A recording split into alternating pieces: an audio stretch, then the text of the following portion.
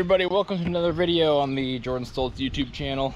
As you saw, combining once again, and the harvest that's going on right now is canola. Got it sprayed a few days ago and kind of finish it off the rest of the way. It's ready to go. So we're one field down, one's finished up, and the 9610 is working on another one as we speak. The 9760 got something caught in it, so we need a service call for this. So we switched to the 9610 a little bit ago, right before I came. So this one's out of commission for today at least, and they'll probably come in tomorrow and fix this. My project of the afternoon has been getting this pull type swather over here next to the shop with the tractor there, and you can see my little blocked up system here to try to get the tire off because it's very, very flat. I aired it up out in the back behind the bins and I'm working on getting that thing off right now so we can change it. Don't want to put anything away with a flat tire. We're not really going to use the pull type swather again, but that tire was completely flat to the ground, which is not good. So I'm going to work on changing that tire, getting it off at least, and I believe run a truck or two out to the canola combining.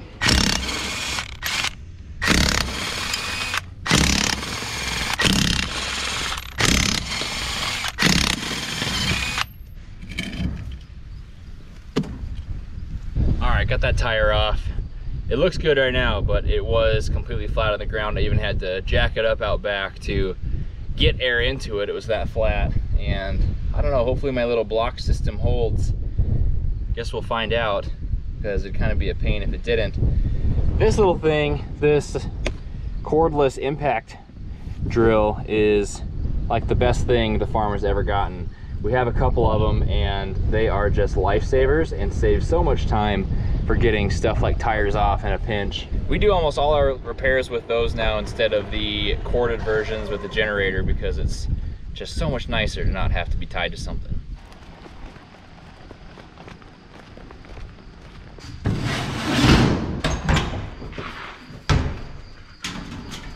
All right, everybody, Piper and me are taking this green tandem truck down to the canola field.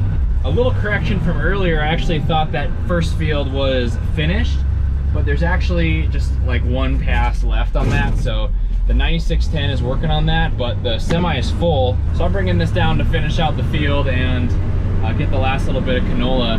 We're actually going to haul this canola into the elevator tonight as well, in this truck and the semi. The elevator wants it tonight instead of tomorrow, so we're gonna have to get this hauled in here at the end of the day. Canola field just about done, and we'll take a look at how the combining's going, what the field looks like, and head to town to get this canola hauled in.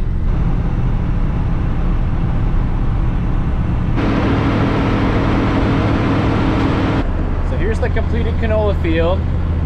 This one has some trees and ponds and things like that. Looks like it just done except that back corner. I don't even know if you can see the combine, but it's way up at the end there and getting that last pass done.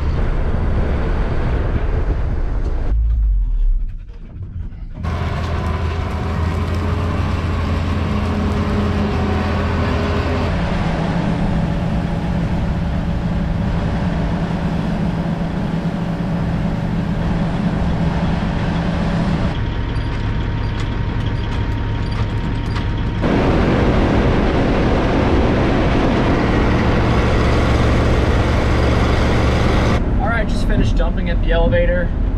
Moisture was pretty dry. What did it say? 6.5. And I just brought in one hopper full in this truck, so not too long of a time to dump. The Peterbilt dumped right before me, and we're both headed home now. Gotta probably get the combine home or to the next field once we get there, and see what happens from there.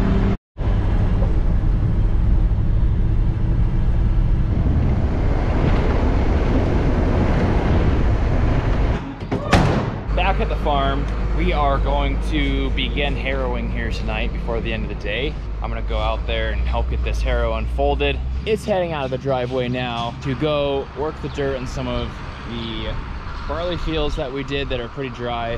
Haven't got rain in quite a bit, so things are a little bit dry, and the harrow definitely helps for next spring.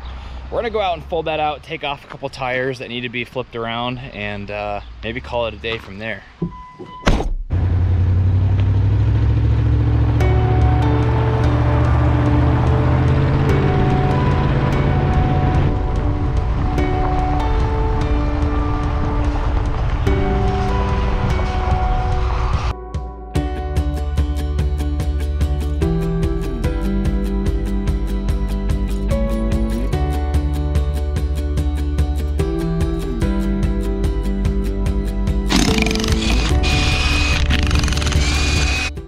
right, before we stop for the day, let's take a look at the 9760 combine and what's going on.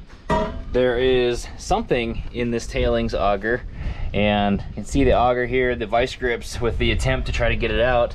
It's this cover or a piece of metal or something, some kind of piece of the combine, obviously John Deere green, got through here and must have popped off of somewhere.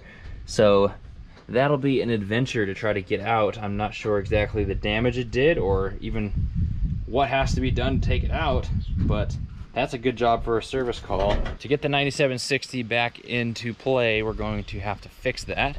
And one canola field is finished, and we're gonna start on the other one probably tomorrow if it's ready, maybe in a couple days. So I'll see you guys tomorrow. Well, it's the next day, and out here in this barley field that's all done here to get going on the harrowing. We got it all folded out last night, changed a couple tires, the road tires, because they were a little bit worn uneven, so needed to replace those.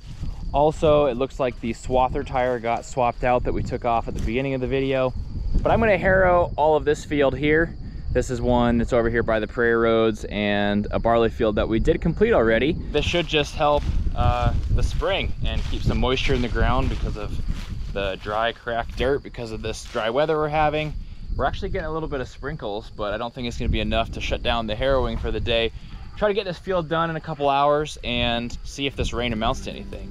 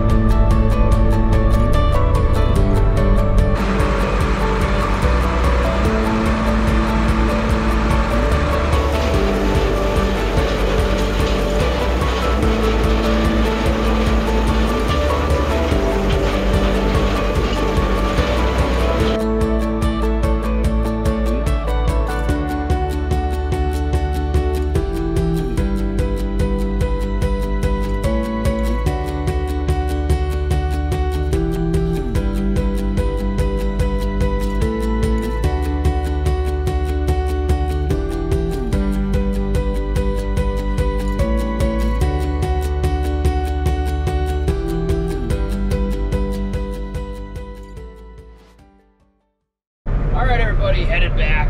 Field is all done, and it only did take a couple hours, nothing too crazy. The harrow makes for some pretty fast work. It's nice and wide, we go pretty fast. I'm headed home, and that'll do it for another video today.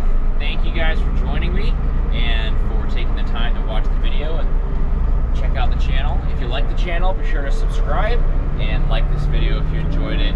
Appreciate all you guys, and I'll see you guys